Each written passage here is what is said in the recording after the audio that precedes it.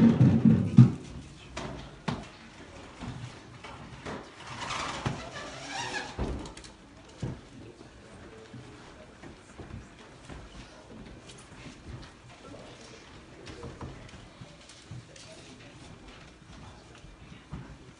morning. Good morning. I was looking at the announcement. I just have one question. You're working on automotive. Why do you need a Nerf gun? That's just true. Yeah, that, in case something goes wrong, you can always just shoot. Now afterwards, we do something fun. I was noticing that, a Nerf gun, but then I was worried about bringing your own chainsaw to the other, but that's all right. I get that one. We are in Revelation chapter 1. Last week we did the introduction. We got 3 verses done. We're going to look at the greeting this week, which begins with verse 4 of chapter 1. So let's pray and ask the Lord to bless our time together. Lord God, it's so good to be gathered together with brothers and sisters on the Lord's Day. We just thank you, Lord, that we can meet together here. Lord, we have no fear of anyone coming in and disrupting us or preventing us from opening your word and reading it. But Lord, we know that's not true of our brothers and sisters around the world. And Lord, we just pray for those who are in areas that are way less free than we are.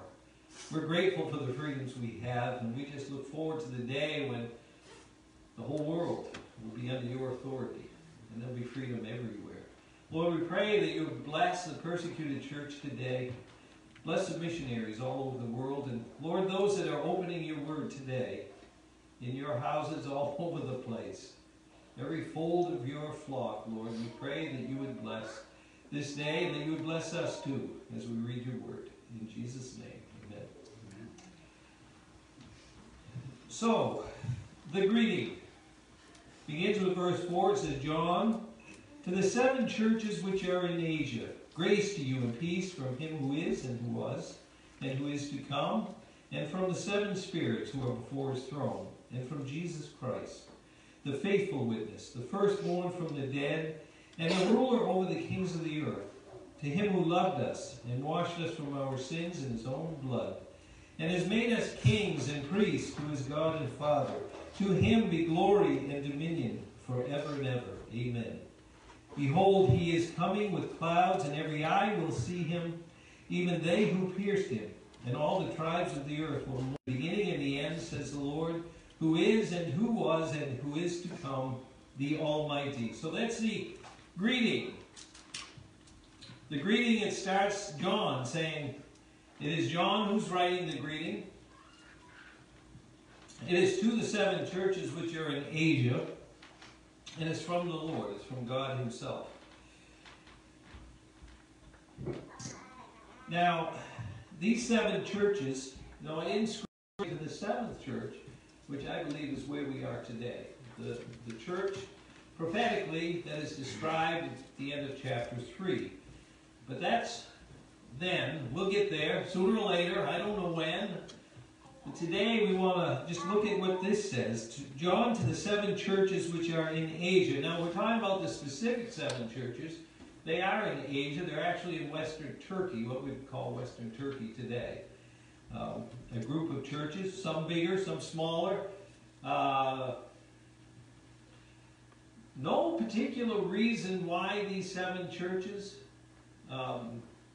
Seems to me there was an order to where they are and the circle that they made, and I'll try to research that some more for next week or the week after. But the big thing is, the important thing is, it is a message to the church, and the first word of the message is grace. Isn't that awesome? Grace. God's desire is grace. I looked up a new definition for it, because I've always just called it unmerited favor, or something like that. But this definition says unmerited divine assistance given to humans for their regeneration or sanctification, or favor, or pardon. It's God's blessing, His grace, His amazing grace. Because, and we've talked about this before, justice. What is justice? Justice is getting what you deserve. I love justice for somebody else. I don't like it for me. I don't want justice. I want mercy, right? Mercy is not getting what you deserve. God is just. Sin needs to be dealt with. And it was dealt with in the person of Jesus Christ. We'll remember that today in communion. He paid the price for your sin and my sin. And that was God's justice being satisfied. But God is merciful. And so He put our sin on Jesus and gave us His righteousness. His righteousness that allows us to spend an eternity with a holy, loving God. What an awesome exchange that is. Here, you take my sin, Jesus. I'll take your righteousness so I can live in heaven forever. What a trade. I like deals like that. I've never really gotten many of those, but that's a good one. He took my punishment, and I get His eternal life. What an awesome thing. That's grace. Because grace is not just getting mercy, not getting the bad you don't deserve. I mean, the bad you do deserve. Not getting that bad. That's justice, is getting what you deserve. Mercy is not getting what you deserve, but grace is getting something that is even far greater than you ever could have hoped for. The greatest thing you can ever imagine. We only see it dimly right now. It's hard to get the concept of heaven down because we have no real reference point. I mean, there's a little bit in chapter 22 when we get there, talking about heaven, no more tears, no more sorrow, no more pain, suffering, all that stuff. Oh, heaven's going to be awesome. No more flesh to deal with. No more appetites of the flesh to deal with. It's going to be awesome. Heaven's going to be wonderful. And that's God's grace that allows us to have access to heaven. But grace to you and peace. Peace. I looked that up too. A state of tranquility or quiet. Doesn't that sound good? A state of quiet or harmony. Grace and peace. Grace always comes first. Because you can't have peace if you don't have grace. Not the peace that God gives. Oh, there are attempts at it. We'll try to get all kinds of things, chemicals or distractions. Maybe it's money for some, or it's pleasure in some other way for others. Seeking some form of this blessing that God has for us. They're all fakers. None of them satisfy. None of them will really give us the peace that comes from a right relationship with Jesus Christ. So grace to you and peace. The bestower of grace and true peace is God. You just can't find it any other way. It doesn't come any other way. You know, there are two types of people on planet Earth. That's it. Only two. Saved and unsaved. Those who are in the kingdom of God and those who are not. That's it. You know, we live in a time where man wants to divide us into so many categories. Want to divide us by race. Want to divide us by gender. And not that, you know, 2 isn't enough for gender. We got to invent a whole bunch more. I don't know how many we're up to now.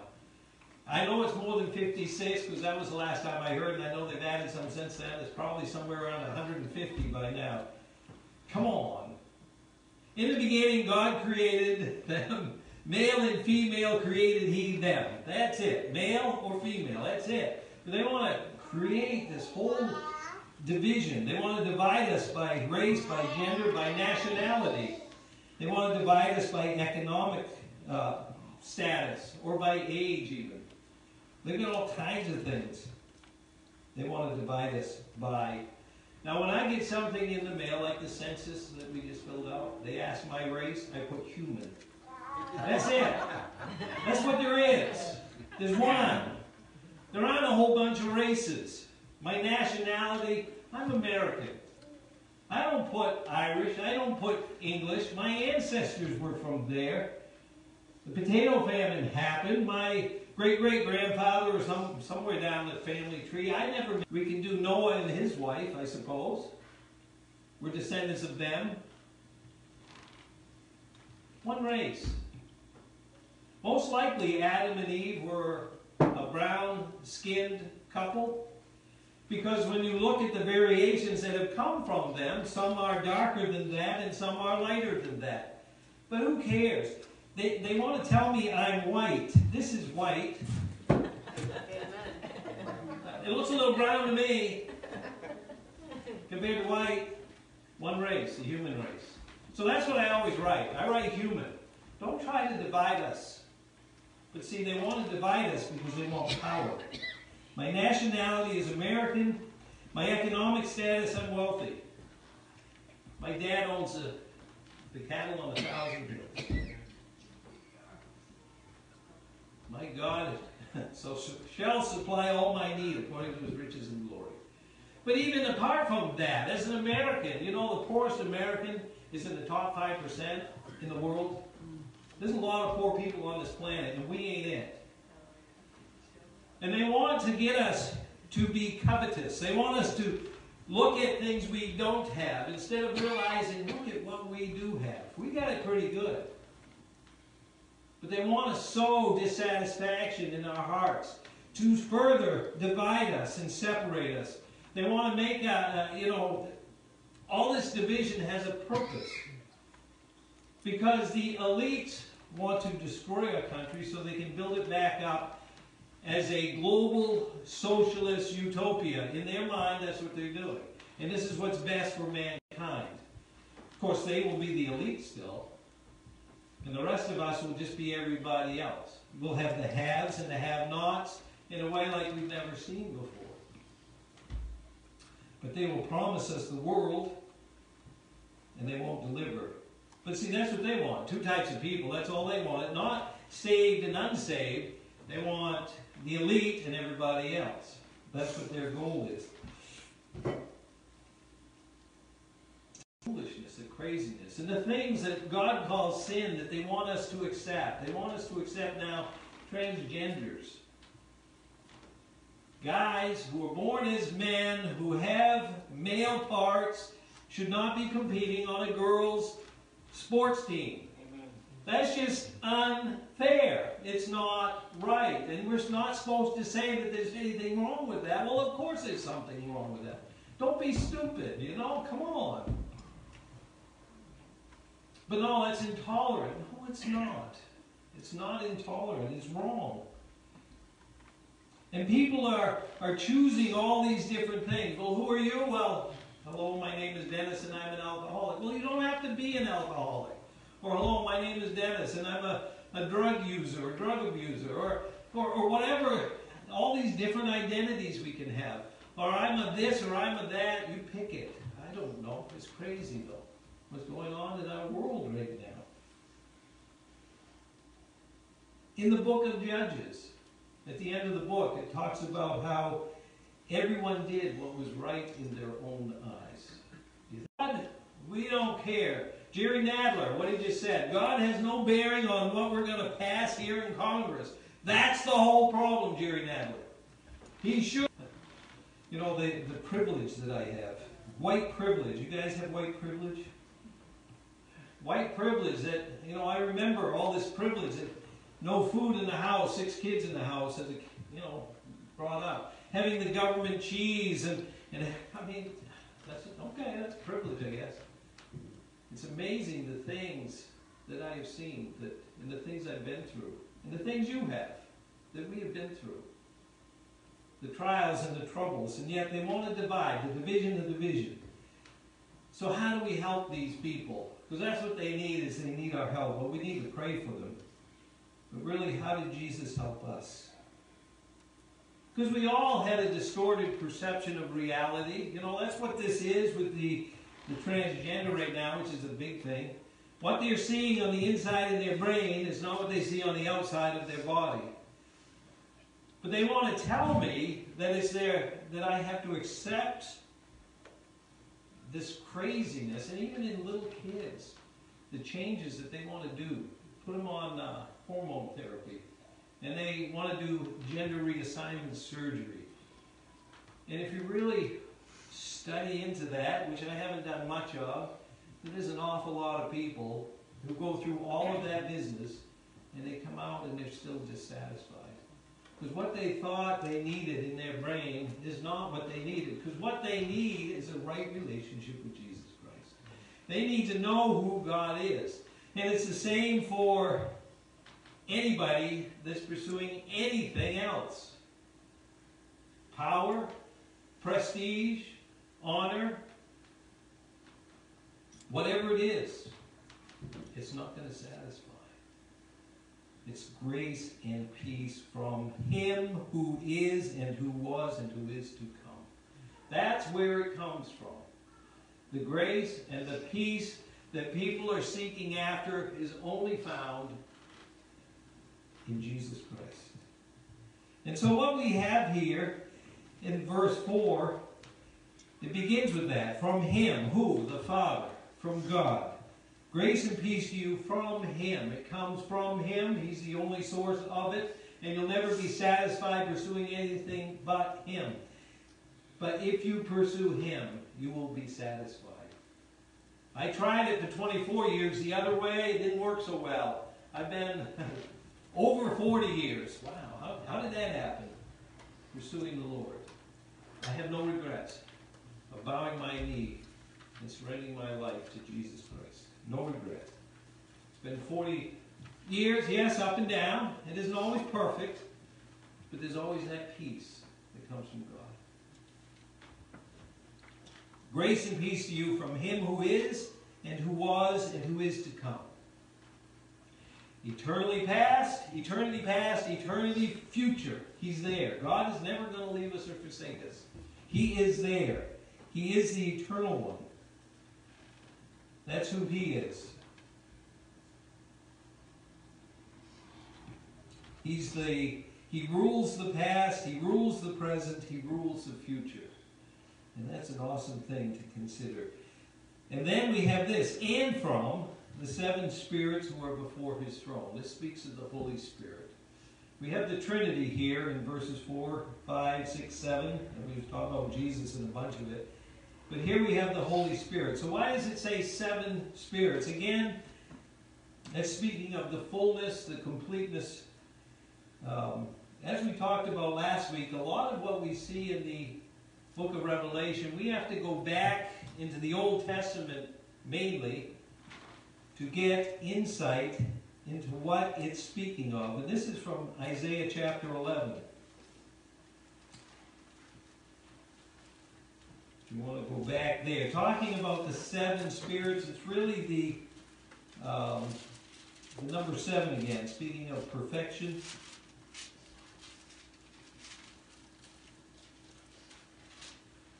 And they're not 7 different spirits, but 7 aspects of the Holy Spirit. And that's what we find here.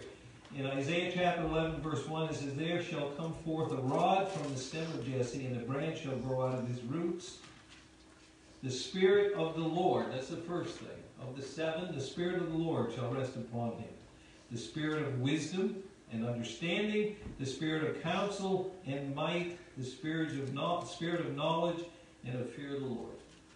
That's the 7 aspects of the Holy Spirit that we find. He is the one giving us grace and peace, along with the Father. Because there's one God, revealed to us in 3 persons, Father, Son, and Holy Spirit. And so we have this Spirit, as it's listed here in Revelation chapter 1, verse 4, from the 7 spirits, or 7 aspects of the Holy Spirit, who are before His throne. That's the idea there. And then we get to verse 5. And you could put that word in there. He's the faithful martyr. He's the one who died for us. But He's also a faithful witness to declare to us who God is. And we see that throughout Scripture. The whole book is about Jesus. From Genesis to Revelation, it's all about Him. And He's revealed to us certainly here as well as other places. But Jesus is faithful to the Father, and He's faithful to you and I, faithful to His people even unto death. To His death. He's the faithful witness. The next thing we see is he's the firstborn from the dead. I like the fact that he's the firstborn from the dead. That means there's a secondborn and a thirdborn, and there's going to be other people that rise from the dead. The resurrection to life. He was the first. But it also speaks, as firstborn, that he's preeminent in all. If we looked through the Old Testament and we looked at the emphasis that was always placed on the firstborn, they always had a double portion. They were always the greater. And so it is with Jesus. He is the firstborn, the greatest of all. He's number one. That's a good place to leave him. You know, he's the most important. After that, we see that he is the ruler over the kings of the earth. This earth. If it was, my servants would fight. Someday he's coming, though. He will rule and reign here on earth. And we'll see that as we get further in the book. He's got the authority. He's just not exercised it yet. There's a plan and a purpose that God is still working out. But that day's coming soon when Jesus will rule and reign. It won't be messed up like it is right now. I can't wait for that day. Amen. And then we see in verse 5, the next thing, to him who loved us. There's a great definition of who Jesus is. The one who, so that he could be the ruler over kings, and he could demonstrate the love he has for us. And then it says, not only did he love us, and he washed us from our sins in his own blood. We needed to be washed, dirty, stained by sin. And we needed that cleansing that can only come. There's no other agent in the whole universe that can wash away our sin. What can wash away my sin? Nothing but the blood of Jesus. That's it. That's the only thing there is. There is nothing else. His blood washes away sin. That's an awesome thing to ponder. We're clean from our sin. Isn't that awesome to think about? Because his blood was shed for us. And that's the other thing. Notice the order there. It wasn't that he washed us and then he loved us. Right? He loved us and then he washed us. It isn't that we have to be perfect to become a Christian. We don't have to have perfection. In fact, we're not going to attain that until we die and become like him. But he loved us in spite of our imperfection. But he loved us in the state we were in, but he loved us too much to leave us in that state. So his desire is sanctification, that process of making us, conforming us, as it says in Romans 8, 28, no, 8, 30, I don't know, somewhere in Romans 8 anyway, being conformed into the image of his Son, being conformed into the image of Jesus Christ. Day by day, moment by moment, that's God's desire, to take us from where we were, and he wants to continuously work in us, to mold us and shape us into the image of Jesus. So he loved us, and he washed us from our sins in his own blood, and, verse 6, has made us kings and priests to his God. He's made us kings, and he's made us priests. He's given us royalty. We're royalty. That's cool, huh? We're royalty, but we're servants still. We're both. The one who made us kings, he's the one who made us kings and priests. We're God's royalty and his special servants. And because of that, we have privileged access to the God of the universe. That's an awesome thing. When you look in the Old Testament and you see the temple and all the division there was there, as Gentiles, we're on the outside looking in. Then you have another court where the Jews could go. The ladies, the men could go a little closer to the Holy of Holies where God met with the high priest once a year. Then there was another court, just the priest, and then that one place, that Holy of Holies. The only access there was a high priest once a year on the Day of Atonement. That was it. So think of all the barriers there was to access with where God met with man. That's all gone in Christ. We have that access. We can go by all those barriers, all those walls. We have access into the very presence of the Lord. Anytime we want, we can call out to God. It's an awesome thing. And He's made us kings, and He's made us priests, and He's given us that access.